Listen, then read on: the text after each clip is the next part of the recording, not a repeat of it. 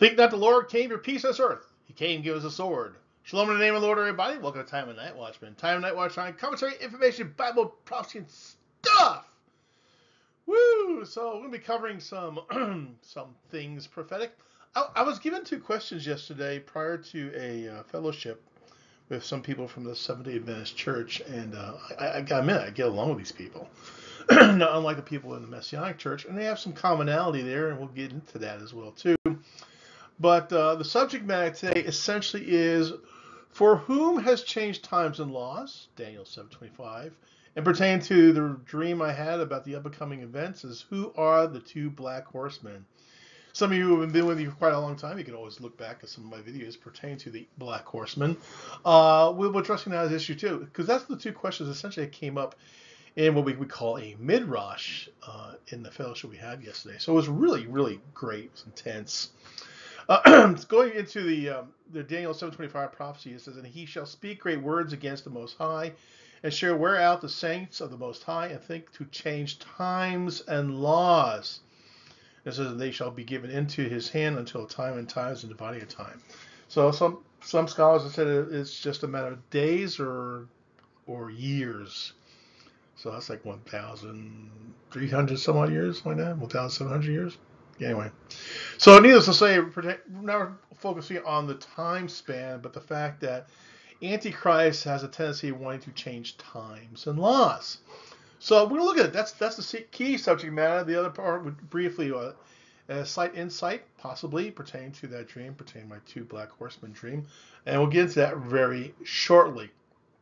So, again, anytime we talk about prophecy, we go to 1 Corinthians 13:12. It says, "For now we see through a glass darkly, but then face to face. Now I know in part, but then shall I know, even as also I am known." The key point to this is we see prophecy kind of like looking through a dark mirror. We don't know until we actually come face to face with it. Fortunately, in this time period, we have come face to face. And we have a really good examination of what time we're in. And as I've said before, we are in a time of Jacob's trouble. But neither here nor there. Let's continue to focus on the points that are not just past, but there are those things that are up and coming. We know, of course, there is a sign in the heaven coming up in 2024. There will be an Aleph displayed, of all things, over the United States of America. This is a solar eclipse. We talked about this before. This will be in 2024, the final phase of that crossing. Interesting enough. I suspect we're going to see a lot of things after that. So, if anything, all things begin there. If you've been keeping track of the times, so it'll be a time of Jacob's trouble. You know, a time of Jacob's trouble has 3 sevens. The first 7 years, second 7 years, and essentially the seventh year. 7 years. So, keep that in mind as this comes up in 2024, because, you know, there's other things coming, which is really interesting. We have another tetrad coming up, and this will be in 2033, has been brought to my attention. And I want you to make a special note here. These events, signs, are occurring on the Lord's feast days.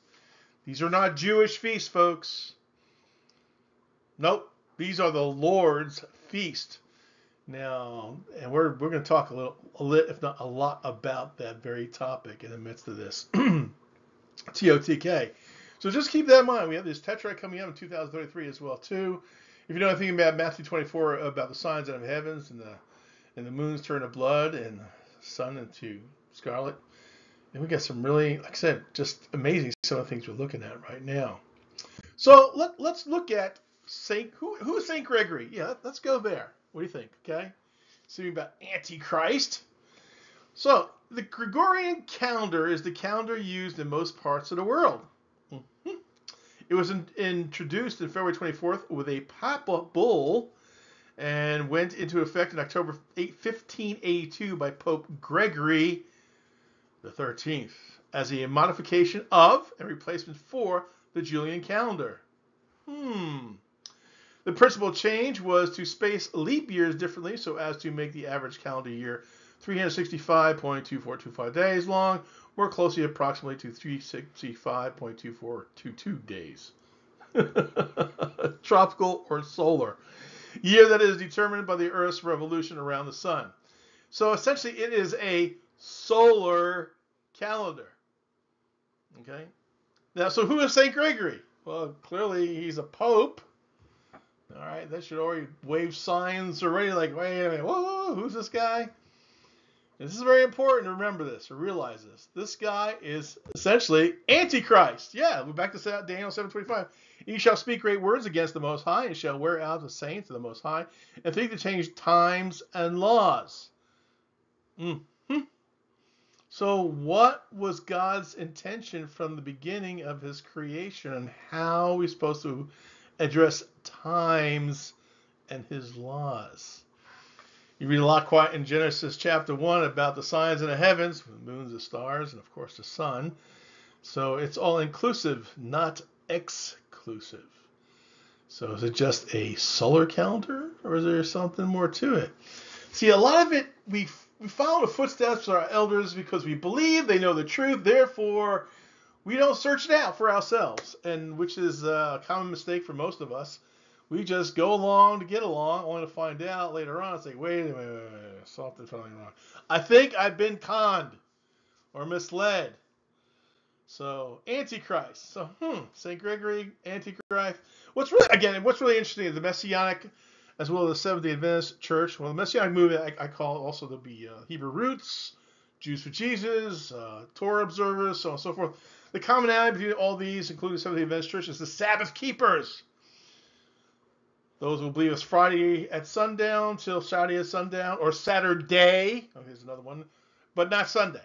Okay, these are your Sabbath keepers. Now, people who do not follow the Sunday law, which some people call also the blue law, because it is understand and recognized from this group of people as Antichrist. Which leads to the question, and we shall perpetuate that question, is wait, who's St. Gregory then? Do we worship St. Gregory and his new calendar? It's kind of new. I mean, look in 1500s. That's what, 500 years ago only. Julian, of course, goes further back than that. And Julius Caesar Julian. Oh yeah, he was a pro-Christian, wasn't he? Say that in jest. Obviously not another Antichrist. So again, let's go on. So in these two groups of people, generally speaking, they believe they are Sabbath keepers, and I guess that's why I get along with them so well, because they do recognize there is a Sabbath. God has appointed a time that is holy, a day to reconciliation, a day to rest. And as Jesus once taught me, as according to the scriptures or epistles, or as well as the gospel, is that do good things. It makes for a good midrash, that in itself. So just keep that in mind. So when it comes to the Messianic movement and the Seventh-day Adventists, they pretty much coincide for keeping the Sabbath day holy. But, going back to Antichrist, I think one of the big predators of Christianity was a guy named Constantine. Oh, wait, no, not that Constantine. This Constantine, that's it. Constantine essentially was the emperor of Rome, who basically and essentially started the Roman Catholic Church. That's basically the precursor. I know the Roman Catholics, they all say, oh, Peter was the first. No, he was. Come on, let's be serious. But, it's propaganda. They spew out all the time. It's kind of like the Joseph Goebbels thing. You say a lie long enough or loud enough, people start believing the truth. But they don't look into it for themselves. We don't want to get into that habit. We should question everything and research things for ourselves. Because, I don't have all the answers, but, I do have a brain God has given me. I tend to think a lot of times out of the box, and I tend to question. So I question the legitimacy of Friday Sabbath to Saturday Sabbath based on what I'm reading right now. Constantine. That's like 325, 311 in that time period was Constantine made Rome Christian. Well, at least his kind of Christian, who clearly is obtaining that of a solar calendar, not a lunisolar calendar. There's also something else you want to look in your research, a thing called Hillel II, which basically coincided with the change in times and laws. So let's talk a little bit. What's also interesting, what kind of almost coincides with something we read in the book of Revelation, chapter 2. Who were the Nicolaitans? See, I find things kind of fall into place It doesn't necessarily have to be a physical place, it could also be a spiritual thing as well, too. And let's look a little bit about the Nicolaitans, because I think this kind of summarizes who and what the Roman Catholic Church really is. So let's read here. This comes from Wikipedia. The Nicolaitans were an early Christian sect, mentioned twice in the book of Revelation of the New Testament. They were called Nicolaitans, Nicolaitanes, or Nicolites, and were considered heretical by the mainstream early Christian church. The exact origin of the Nicolaitans is unclear, but some Bible commentators believe they were a heretical sect who followed the teachings of Nicholas. Like St. Nicholas, I wonder? Anyway, who was possibly one of the deacons of the early church mentioned in Acts 6:5. Irenaeus said that they were followers of Nicholas of Antioch, a proselyte who was among the 7 men chosen to serve in the Jerusalem congregation, who had forsaken true Christian doctrine and lived in unrestrained indulgence. Do you note in this picture here? Unrestrained indulgence. I don't know, it just seems kind of interesting coincidence, or as we say, coinky-dink here. So maybe we should learn more about these Nicolaitans.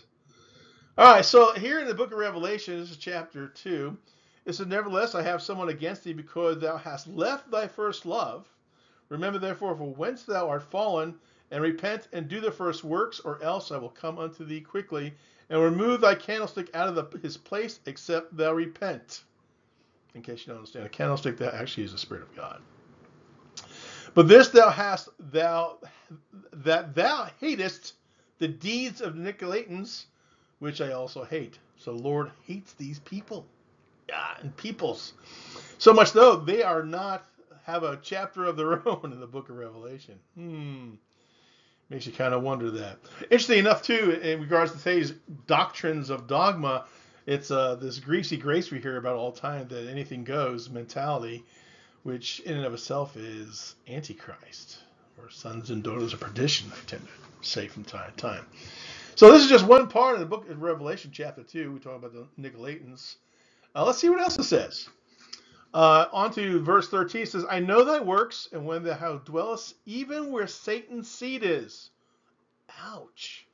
"And thou holdest fast my name, and hast not denied my faith, even those days wherein Antipas was my faithful martyr, who was slain among you, where Satan dwelleth. But I have a few things against thee, because thou hast there them that hold the doctrine of Balaam," you know, idolatry stuff, "who taught Balak to cast a stumbling block before the children of Israel, to eat things sacrificed unto idols, and to commit fornication.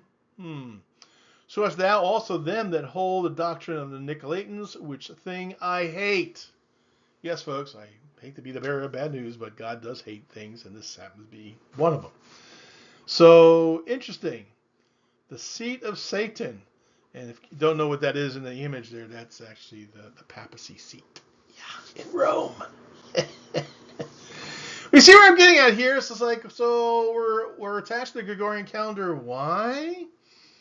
Don't worry, there's an out. Just got to think it through, okay, or work it out, as we say, or midrash, or to Yisrael, to wrestle with God and His Word. So that's a little more input on Nicolaitans. So again, we go for whom has changed times and laws. Clearly, the Gregorian calendar is not the calendar God had intended us to follow. Are you there with me? Gregorian, as in Gregory, as in Pope, who changed the times and laws. Maybe I'm the only one who's acquiring this kind of affiliation and critical thinking and realize that it's wrong. It's a solar calendar. It's wrong. But we've been brought up to think this way, and it's hard to change, even to renewing your mind, which requires a relationship we have with God.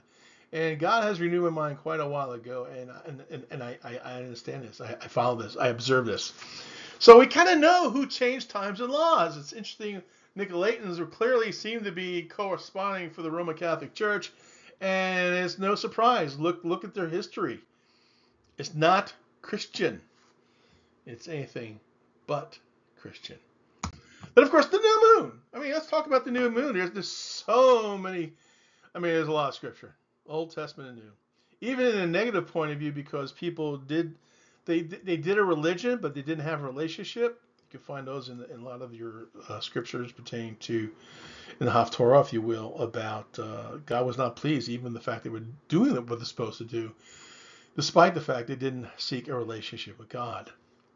Look, for example, Ezra 3:5, a positive, and after it offered the continual burnt offering both of the new moons and of all the set feasts of the Lord that were consecrated, and of every one that willingly offer a free will offering unto the Lord. That's just in Ezra. In Psalms 81:3, it says, blow up the trumpet in the new moon, in time appointed on our solemn feast day. Wow. How about Colossians? I guess you didn't think it'd go that recent. Colossians 2:16 says, let no man therefore judge you in meat, or in drink, or in respect of the holy day, or of the new moon, or of the Sabbath days. Wow. Do you not see that?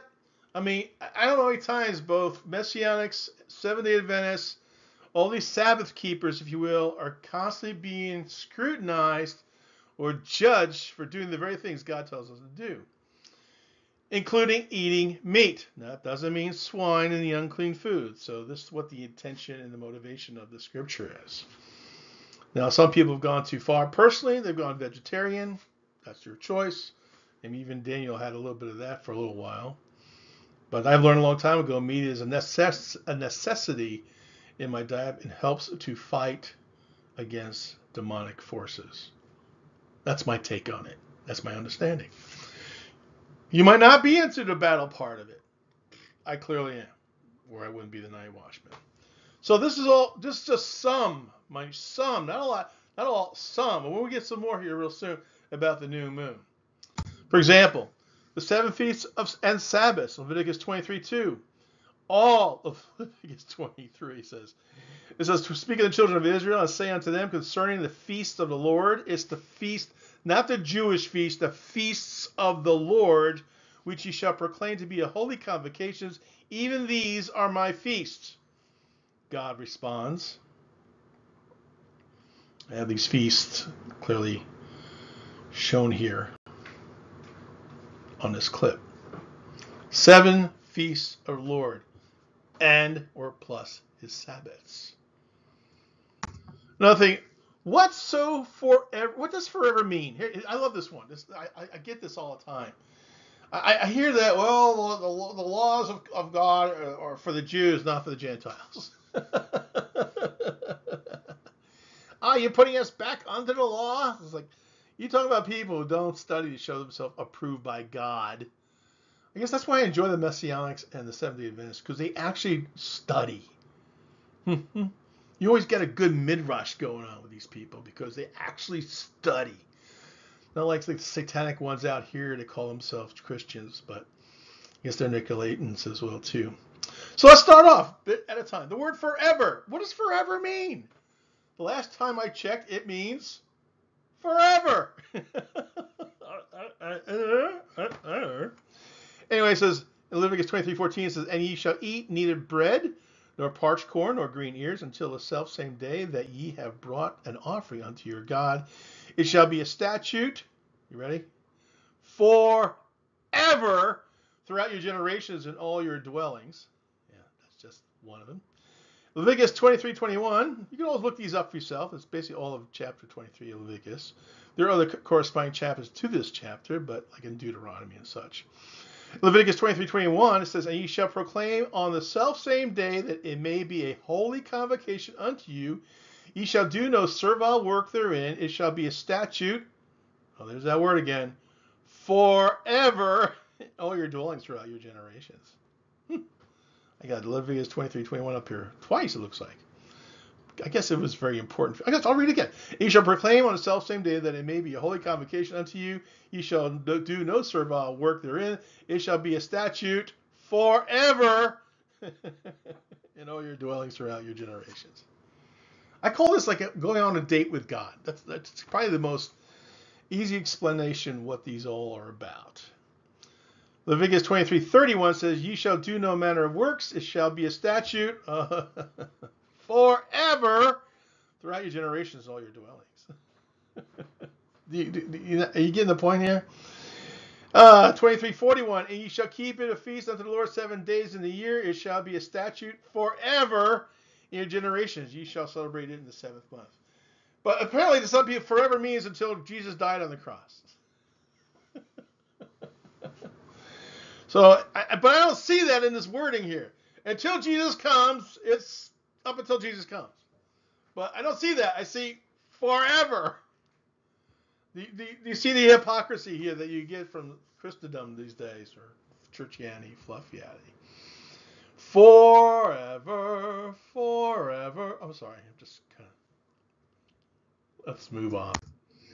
All right. So, are there any questions about forever and the feast days and the Sabbath days and? Interesting. Yes. The new moon. Interesting enough. So, what's so important about following after God's laws and God's commandments, God's calendar? Signs. Signs, folks. Signs of the coming of the Lord. Signs in preparing ourselves for his kingdom here on earth. Signs. All corresponding to his laws and his commandments. The new moon as well as the full moon. I mean, it's 14 days from the new moon to the full moon. 2 times 7, or A7 is a Sabbath. Right? The 7th day is the Sabbath day. Again, we're not talking Gregorian calendar anymore. We're talking about the lunisolar calendar at this point. Prophecy. It aligns itself prophetically with the events here and now and yet to come. Whereas Antichrist has purposely changed times and laws. And we have forgot the basic understanding, the as a matter of fact portion of our walk. These are the things God has made, and these are those who have perverted and had changed times and laws. Is Gregory, Gregorian, is he your God? Or is it the Almighty God through Jesus Christ?